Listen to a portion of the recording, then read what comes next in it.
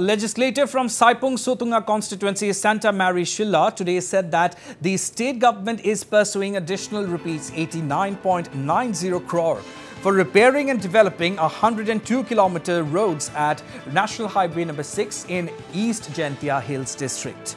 Addressing a press conference in Shillong, Shylla said the Ministry of Road Transport and Highway has already sanctioned rupees 281 crore in October last year for the project, which is expected to be completed by 2025.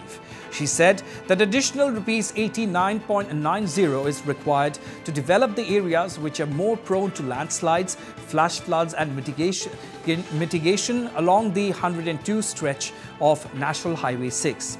She also informed that after receiving the sanction of rupees 289 crore, the work has been allotted to 2 contractors.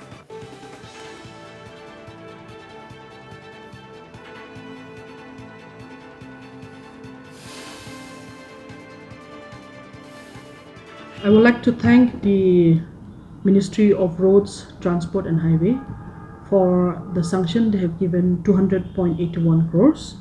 On the 17th, if I'm not mistaken, on the 17th of October 2023.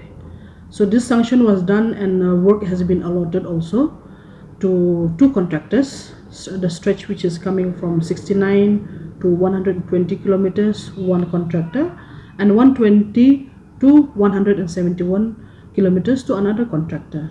Now this contractor have bidded and they got the contract. Now the contract work, the work is allotted to them about 103 crores and the other one is 60 crores. And the 89.90 crores, it's on process. DPR has been sent to the ministry. The work has already been started since March, actually end of March. We're expecting by next March it should complete. And interestingly, the politics over the National Highway 6 road repairing started with NPP and VPP claiming to bring sanction for the said road.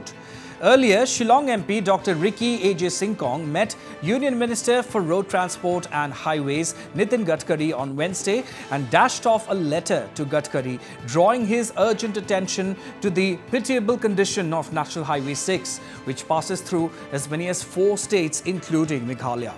However, the NPP legislator asked the Shillong MP if he has managed to get an additional sanction since Chief Minister Conrad Sangma has already pursued it.